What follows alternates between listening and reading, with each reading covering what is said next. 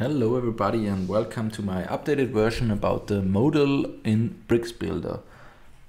I have changed the full source code from jQuery to vanilla JavaScript, and I've also adapted the code to make it more compatible with the smaller DOM output in Bricks 1.4. So it should give you a boost in performance because you don't have to use jQuery anymore to use those tutorial elements.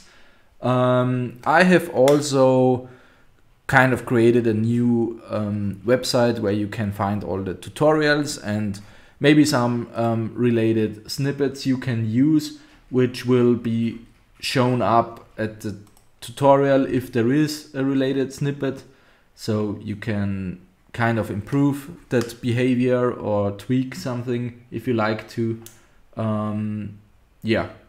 For the pop-up or generally for all elements, there is now a new child theme available, which you can get from GitHub. You just have to hit that code button here and hit download zip, which doesn't add anything to your website by default. So it's just for having all those source codes available, and you don't have to care about how you can include them in your website, for example.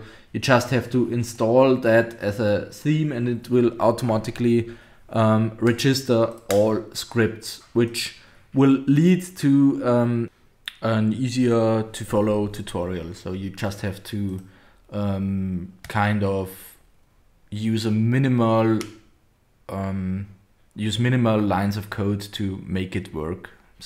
But I will show you that later. Let's start with how you can use the new model element. As you can see, here is a minimal example how it could look like, and I'm gonna show you how to set it up. So just add here a new page, hit edit with bricks.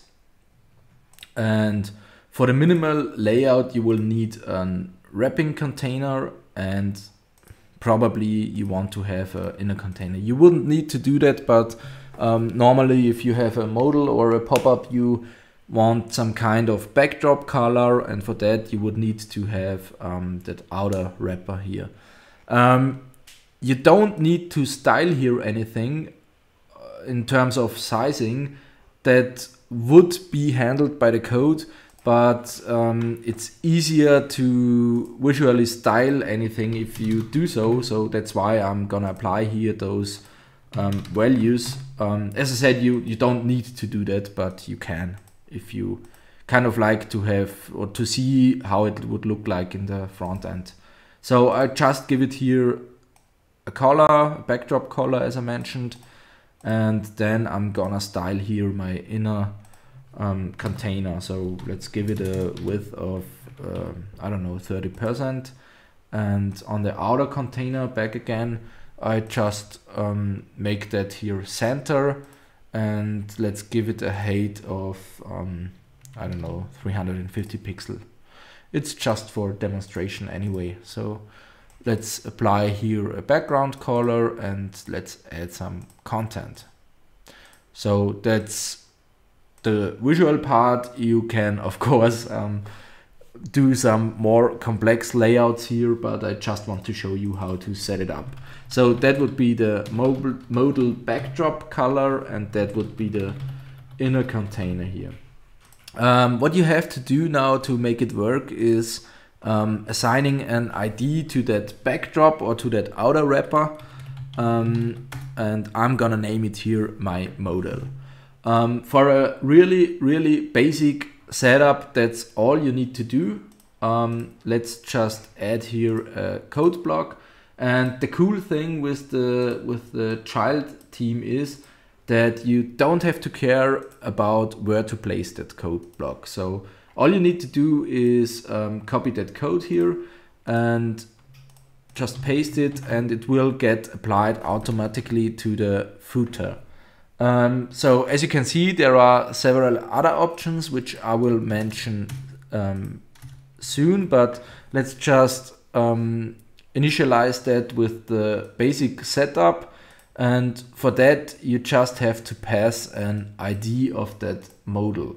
I have assigned here the ID my-modal, and you also have to match that here. So let's hit execute code, and yeah, of course I would need a trigger too, so otherwise it wouldn't work in the basic setup. So what you need to do is just add here a button, for example. So here, and for the button there is a default class you can use. You could also adapt that, but more on that later. The default class is WCD open model, which you can also find in the documentation here. Add a trigger and close button. The close trigger is WCD close model, and the open trigger is WCD underscore open model. So for the basic setup, which is just a modal which gets opened by clicking, you would need to have that button. So let's hit save and view on front end. And as you can see, when I'm clicking that button here, it opens, and it also has some default closing options, which is clicking on the backdrop. So if I click here, nothing happens. But if I click on the backdrop, it closes. And the other one is hitting the escape key. There is a third option, which would be closing that modal by hitting that close icon, for example. So I could use here an icon which is close. Maybe let's just set that to position absolute. And here on the top right corner, let's make it a bit smaller. And for that, there is also, as I mentioned, there is also the class WCD close modal, which will close the modal if you click it. So let's assign that class here to that icon, WCD close model. When I save that and open that pop-up again, as you can see, by clicking that button, it closes again.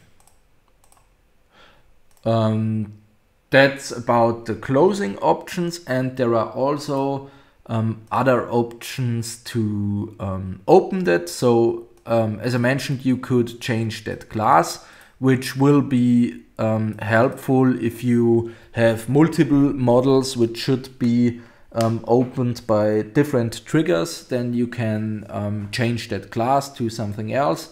There is also an option to open that pop-up on or after a certain time.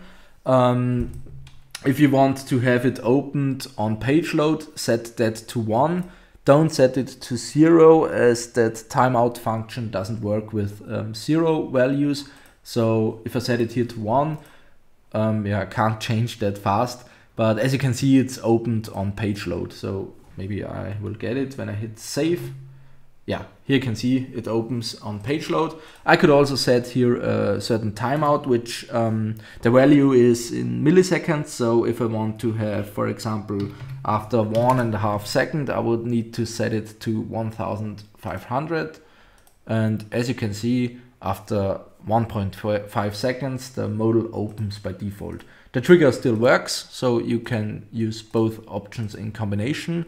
And there is also another option, which is the scroll option, and which is the distance you have scrolled. For that, I would probably need some distance to scroll. So I'm gonna make here just an empty container with 300 view height, just to have some kind of scrolling behavior. So in the code, back again, okay, I've activated it, and yeah, let's hit save. So it will open after 1.5 seconds as we defined before, and it will also open after scrolling a certain distance, as you can see. So yeah, that's it. That's pretty much everything I have to say about it. All those options are available here in the documentation too. And yeah, that's it. So hope it's now easier to set it up with those few lines of code only. If you're facing any issues or have any questions, just let me know, and yeah, enjoy building it.